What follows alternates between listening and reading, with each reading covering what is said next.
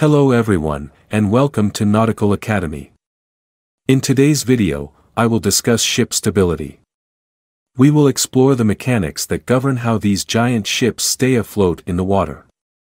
Ship stability refers to the ability of a ship to return to an upright position after being tilted by external forces such as waves, wind, or a change in weight distribution. But before proceeding further, let us first recall the law of flotation. A solid body floats in a fluid if the mass density of the body is less than that of the fluid, such as wood, ice cube, and plastic. We know that the density of water may vary between 1,000 kilograms per cubic meter or 1.0 ton per cubic meter, which is the density of fresh water, up to 1025 kilograms per cubic meter or 1.025 tons per cubic meter, which is the density of salt water. The density of the wood, ice cubes, and plastics is less than 1,000 kilograms per cubic meter.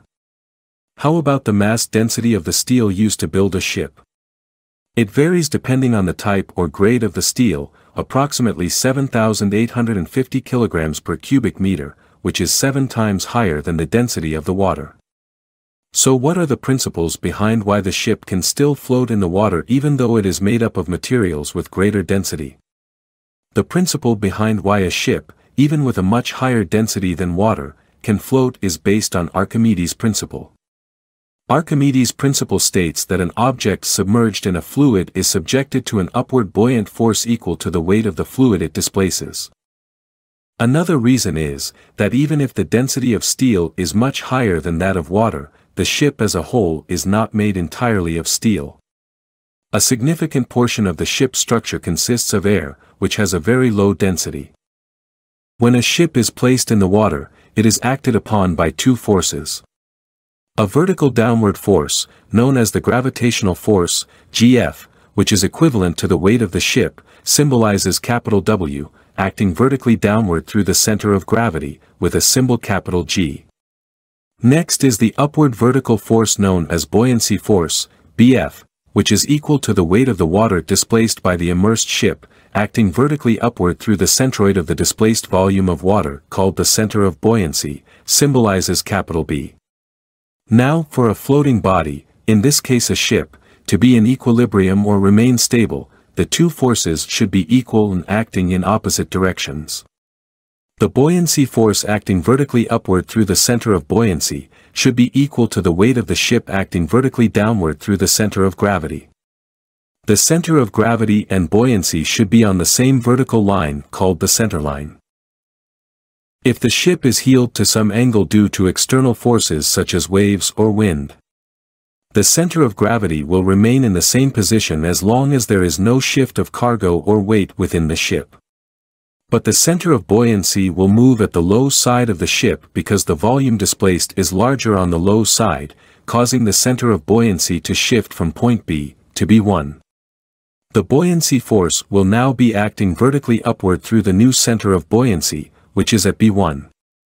In contrast, the gravitational force will act through the original point of center of gravity. Both forces create a couple moment called the righting moment, in which the effect will bring back the ship to its upright position. The point of intersection of the upward vertical line of force, through the new center of buoyancy, B1, and the centerline is called the metacenter, or transverse metacenter, symbolized by capital M. The vertical distance from the center of gravity, point G, to the metacenter, point M is called metacentric height, known as GM. The metacentric height is critical in ship stability. The ship possesses three types of equilibrium depending on the position of the metacenter. Those are stable, unstable, and neutral equilibrium. Let us start with stable equilibrium. Stable equilibrium refers to the condition where a ship, when inclined by external forces such as waves and wind, tends to return to its initial position. For a ship to return to its initial upright condition, the metacenter, M, must be above the center of gravity, G. In this case, the initial transverse metacentric height, GM, is positive, and a righting arm or righting lever known as GZ is created. The righting lever refers to the horizontal distance between the center of gravity, G, and the vertical line of action of the buoyancy force, acting through the center of buoyancy, B1.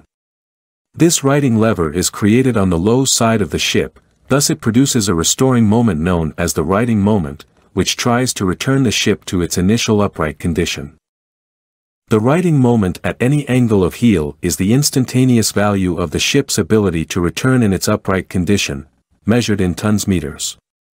We can calculate the value of metacentric height, Gm, righting lever, Gz, and righting moment using these formulas. But I will make a separate video for these calculations. I have already made a video on how to calculate the metacentric height or Gm, kindly check the link in the description. Next is the unstable equilibrium. Unstable equilibrium refers to the condition where a ship, when inclined at a small angle by external forces, tends to heel further rather than to return to its initial upright position. For this to occur, the center of gravity is above metacenter. In this case, the initial transverse metacentric height, Gm, is negative. An arm or lever was created on the high side of the ship, but instead of the righting lever, a capsizing lever was created. The forces acting on the ship create a capsizing moment, formed by the buoyancy force acting at the center of buoyancy, and the weight of the ship acting at the center of gravity, which tends the ship to heel further at the low side, which may result to capsizing.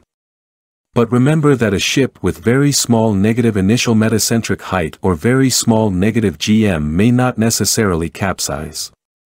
Let us examine carefully the movement of two forces in this condition. When a ship has a negative metacentric height, it tends to heel or tilt to one side until it reaches a position where the buoyant force acts vertically above the center of gravity. This time, the ship will stop to tilt, and she will remain in this position if there is no external force acting on her. The capsizing moment disappeared, and the ship did not capsize but remained in an inclined position. In this condition, the ship is in neutral equilibrium. Neutral equilibrium refers to the condition where a ship, when heeled or tilted to one side, neither tends to return to its upright position nor continues to heel further. In other words, the ship remains in the heeled position without any restoring or overturning moments acting on it. And the metacenter, M, coincides with the center of gravity, G. No righting lever was created, so the righting moment is zero. If there are no external forces applied to the ship, she will remain inclined at some angle. This angle is what we call the angle of Loll. The angle of Loll refers to the angle at which a vessel will come to rest in still water, when it is heeled over to one side. If the ship is heeled beyond the angle of Loll, the center of buoyancy moves further at the low side, thus creating a righting lever and righting moment to bring the ship at an angle of Loll. In this condition, we can see that the ship will oscillate about the angle of Loll, instead of her upright position. The angle of Loll may occur on port or starboard, depending on the external forces applied. If the center of buoyancy does not move far enough under the center of gravity, the ship will capsize. To avoid this condition, always keep the ship's center of gravity below the metacenter to be in stable condition. I have made a separate video about the movement of the ship's center of gravity. Kindly check the link in the description. That's all for now guys, do not forget to like and share this video, and if you are new to this channel, kindly hit the subscribe button. Thank you for watching, bye.